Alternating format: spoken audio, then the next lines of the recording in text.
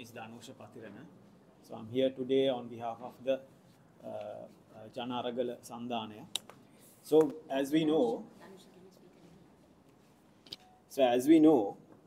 the ultra corrupt Ranil Rajapaksa regime is at the moment peddling this ultra neoliberal IMF program. So what is happening as a result? So we see that the entire scheme of resources in the country is being squeezed out. The lifeblood of the public is being squeezed out to entertain the owners of the corrupt owners of the domestic debt. I would like to highlight this fact, not just the foreign debt, the owners of the foreign domestic debt as well as the foreign debt. Now, as a result, we seeing a tremendous collapse of the living conditions of the public, which our earlier comrades highlighted. By 25% of our population has been thrown into poverty, and close to 20% of the population is thrown into darkness, which the energy minister himself is highlighting as if he has made a tremendous achievement. And the nutrition level, also the health ministry highlights that around 48% of the children under 5 is suffering from some form of malnourishment. And the access to energy and everything is now beyond the general masses of this country. So we have suffered all these consequences just to entertain primarily these holders of Sri Lanka's foreign and domestic debt. Now in IMF's, in this context, the IMF's current review, while highlighting, now it is highlighting that the root cause of this tremendous collapse lies with the declining of the tax income. So while highlighting this, what has it proposed?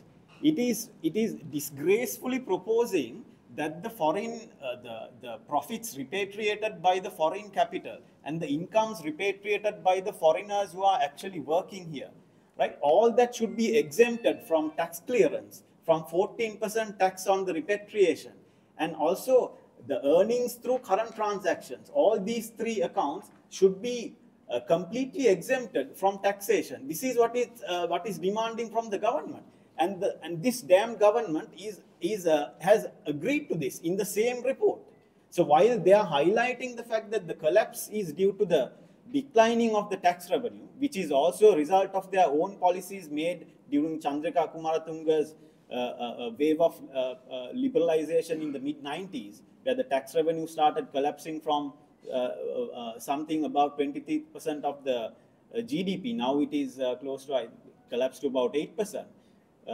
So now, after highlighting all that, it is demanding the government to exempt the foreign capital, earnings by the foreign capital multinationals, which amass through activities within the country.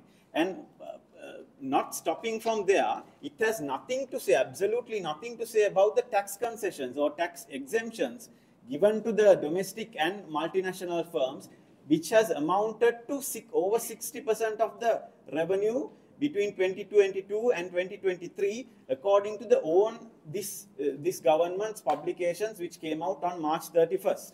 60% of the government revenue has been exempted due to these tax concessions, which amounts to about 978 billion. Now the proposed Economic Commission bill is proposing to extend these tax exemptions. So within this context only, the IMF has come and approved the ongoing economic program of this neoliberal government. So the public should be very well aware to whose interest is these IMF policies are designed. So now let me move on to what they're proposing for foreign debt. Now what I think everyone knows in this country, that the IMF is saying that if the country can reach 95% of debt ratio by 2032, it will be fairly debt sustainable. Now this is a disgraceful distortion of the accepted norms, fundamentally published by institutions like the UN, which clearly states that countries like us in the third world without a hard currency or without a convertible currency traded in international markets must have a debt ratio below 50%.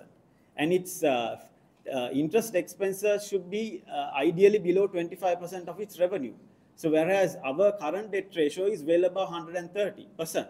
With 100 billion debt, we have reached that milestone, I should say. So now in this context, IMF is saying if you reach 95%, you are fine. What it has done is, now it has completely taken away the logical justification of countries like us to go and demand a higher haircut or higher reduction of foreign debt by these predatory holders of debt of the third world. So, and to add salt to this, the Sri Lankan representatives of this, the Sajaba and the Harsha De Silvas, is welcoming this devil with both hands. It wants to approve this program as soon as possible. That's what we see coming from them. So, so since we are running out of time, I will give a small also summary in Sinhala.